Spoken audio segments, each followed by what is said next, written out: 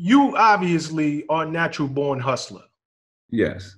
People throw that word around frivolously. They throw it around, I'm a hustler. Mm-hmm. To build big business, and again, I want to speak to somebody who is watching this or listening to this in podcast form. Every hustler is not an entrepreneur. It's a big difference. Yes. From your standpoint, can you break down for anybody who just throwing that word around? Yeah. You, as much of a hustler as you are, had to become an entrepreneur to become the man that you've become. Yeah. Like I said, don't be afraid to change and grow. A lot of people, when they use that word hustler, you take that with you to your business, your job, your career. No, you have those hustler skills from starting off in an environment where I grew up at, poverty. But I didn't take that with me. If you look at it, most people that take that with them, they lose in the end. I took those skills, that work ethic, saying that if I could put this much time into something like that, imagine what I could be if I could put this into something positive.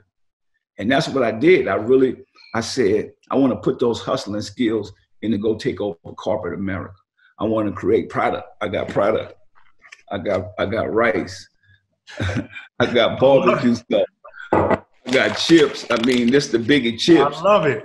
Which a lot of people took the Cardi B, then went to the shoe game.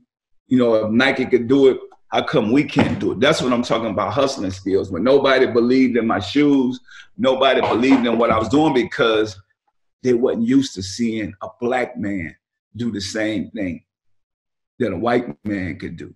And that was my mission, to say, if we're buying Aunt your mom and Uncle Ben, and those products made billions of dollars, how come we can't create products to do the same and be able to give back to the community? So take those hustle skills, not with you as you change your mindset and grow, but leave the negative part of that behind and take that hustle skills to do something great, something positive. And I think that's why God spared my life, and that's why he keep blessing me, because I'm not dwelling on the past. Mm-hmm. So don't be afraid to grow, leave the past behind. But if you had something positive, what I love when people say a hustler, the work ethic. Somebody just gonna grind and not gonna stop, just gonna keep going no matter what. But all the other stuff, I leave that behind because that can't go with me where I'm going at. If I want to build a multi-billion-dollar business, you got to leave the other stuff behind and constantly grow and build a team, because it's not just about me. When you say right. You're a hustler is only about that person.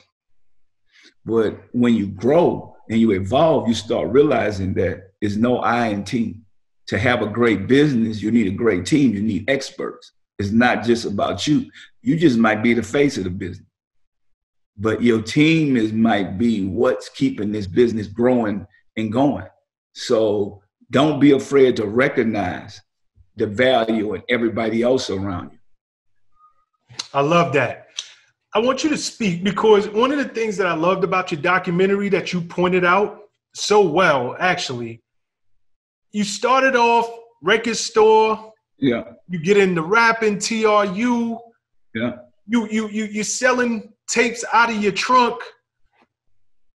This wasn't easy, and it didn't come quickly. Nah. And I think a lot of, where the world is today, we live in this microwave society. We want stuff right now. We just think that it's going to happen overnight. And I love that you shine the spotlight on the fact that, for me, as successful as y'all see that I am and have become, and as much of a legacy that I've had, this was a grind, and it took a long time. Can you speak to perseverance, persistence, overcoming obstacles, failures, and just staying in the race? Well, for me, when you look at my life, even in the music business, I was from the South. I moved to the West Coast. So I sound country. My music didn't sound like everybody else's music. So the mindset was, oh, he's whack. So I took that whack, because I tell people no idea is a whack idea. But I took that, how do I get better? I'm not going to let those words stereotype my mind to not go after my dreams and my goals. I'm like, I got to get better. It's almost like a basketball player. You know, you might beat somebody, you're like, oh man, this dude ain't that good. But you come back out there the next day, that dude out there early in the morning working on his game. And you like, man, this guy probably been out there all night because you done beat him. And that's how I looked at my music. I'm like, I got to put the time in and get better. I just kept going back to the studio, kept working on stuff to get better. Every time a radio station told me they didn't like my song, I kept coming back, going, make a new song, getting better. So I wanted to show people that my life wasn't like a lot of the other stories that you hear in hip hop, how they just came out of nowhere. They had this talent and it was just great. That wasn't for me. I had a lot of obstacles I had to overcome. It was a challenging situation for me. And I was in an uncomfortable situation because I wasn't even in my community. I was in somebody else's community, somebody else's hood. And so I had to learn their ways. I had to learn how to make music to adapt, even a sound to a West Coast audience that I had no knowledge of. And I feel like it made me better being unique, being different. So don't be afraid to be unique and different. It might be bigger dreams and goals that'll come to you in the end. And I think that's where my success came from, because I tell people all the time, never give up. That's what No Limit is about. The company is named No Limit, and Master P, because I'm a master of what I do. And we just don't quit. Mm-hmm. Even when it looked like they closed the door, we're going to go through a window or come through the chimney. And having that type of belief and faith and passion with what you're doing is going to get you. I'm telling you, when nobody else believes and you believe, they can't stop you. And that's what my life was about. When you go back and look at No Limit, that's how I got to my first hit record. Probably made 1,000 whack records. So you look at that as 1,000 failures, but 1,001, I turned it all around and took that pain away. Whoo, I love this. I love this, P. Yeah, just one successful thing made you forget about all the times you failed, all the times people didn't believe in you. And now you got the whole world screaming your name. I went from selling no records to 100 million records independently, changing the game.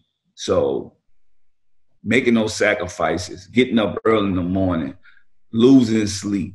I tell people, everybody got 24 hours, but if you have a dream that you're chasing, then you're going to have to invest your time wisely.